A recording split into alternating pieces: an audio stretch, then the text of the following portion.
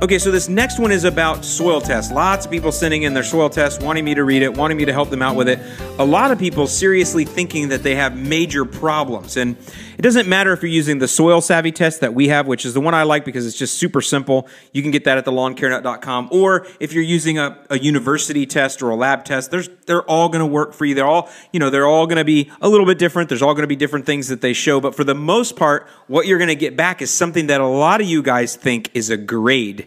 And I think that's what happens. You guys get the soil test back and it shows you this nice bar graph of ideal places to be for these particular nutrients, and you're low in some, and you feel like that's judging you. You feel like you're being graded, and it's like, oh my gosh, I have to get this fixed now, or I got to bring this grade up before the end of the quarter. Or what I think some of you think is, I have to bring all of these grades up in my next round. My next application, I have to solve every one of these problems, these deficiencies in my lawn. Oh my gosh. And that's where I want to tell you the answer is no to that. I want you to rather think of your soil test as a blood test. It's one of those things where your doctor looks to understand where you're at, where the norm should be, and then he gives you recommendations to get yourself to the norm. What the doctor doesn't say is, I want you to eat right starting tomorrow and eat 1 year's worth of vegetables with all of these nutrients in them tomorrow, and you're going to be good for a year. He doesn't say that.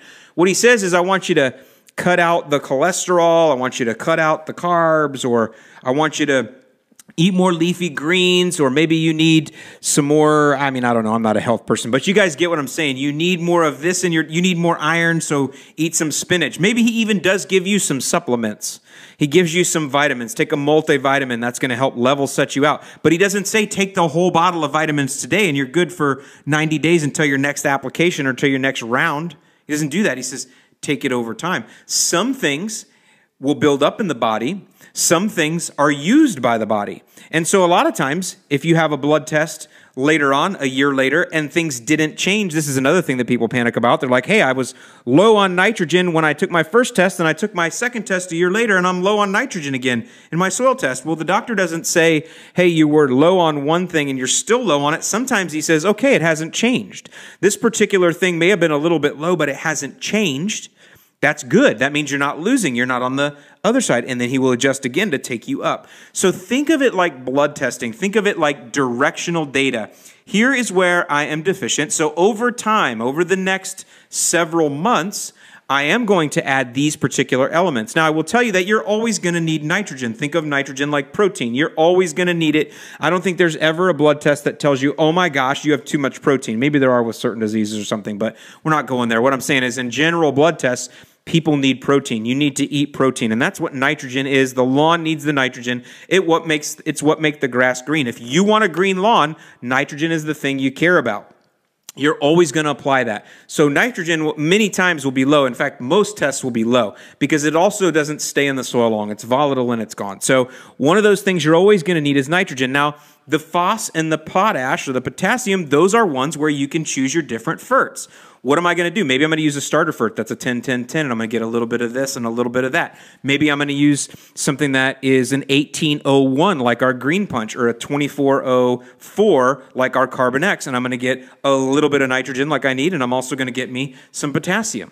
Now, the other thing that you can use on your soil test, if you look at the parts per million, so don't just look at the fact that I'm low or high, but look at the parts per million needed, and look at the difference in the micros and the macros. The macros will tell you a lot bigger amount, greater amount is needed than the micros. So if you're super low in boron, don't panic. I could literally spit in a cup and throw it on my lawn and get enough boron to change the test. By the way, Mule Team Borax, put a little spoonful of that in some water and spread that over several thousand square feet, and you'll get all the boron you need. We also use Mule Team Borax. We've used that before to knock out Creeping Charlie.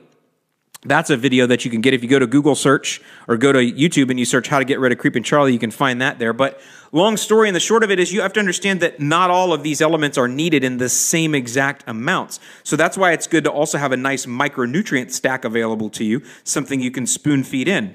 Now, you're not always going to find the perfect product that's going to have only what you need and the things that you don't need. You're not going to have that, so it's okay to apply a product that's generally got everything in you need it for the micros, knowing that it's all going to come up. The other thing, though, that I want you to do is optimize your soil with humic acid, because that's going to help to release a lot of what's in the soil naturally as a chelator and make a lot more things naturally available to the plant.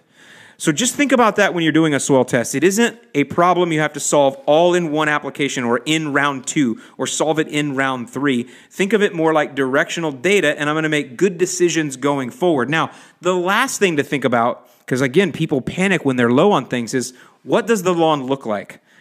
Go out and trust me, get Milo. I always say Milorganite because it's what it is. If you want to get Sunnyland, if you want to get the Menards brand, if you want to get Bay State, if you want to get Ocean Grow, whatever you can get that's that biosolid, that Milorganite clone, get that and throw it down hard. Did the grass turn green and start growing? If it did, there is no need for panic. If you do that twice and it doesn't start growing, now there's probably a need for a little bit something more to look at. But what I'm getting at is, how does the grass look? Oh my gosh, I'm super low in boron. Yeah, but your grass is like so blue that people are slowing down to take pictures of it. You know what I mean? So the way it looks, and this is where a doctor will tell you too, there's some people that just run low on certain things. Their metabolism runs lower than normal. They run low on certain things in their blood, but they feel great. And the doctor a lot of times will say, well, I mean, I would like it if your this or that was higher in your blood, but you feel awesome. You feel great. So I don't want to mess with that too much. And that can happen with the lawn as well. So always think about that when you're doing a soil test. It's more like a blood test. It's more like directional, something we're going to work on over time, and we're going to keep retesting as we move along and as we improve. That way we know how to keep optimizing the strategy better and better year after year.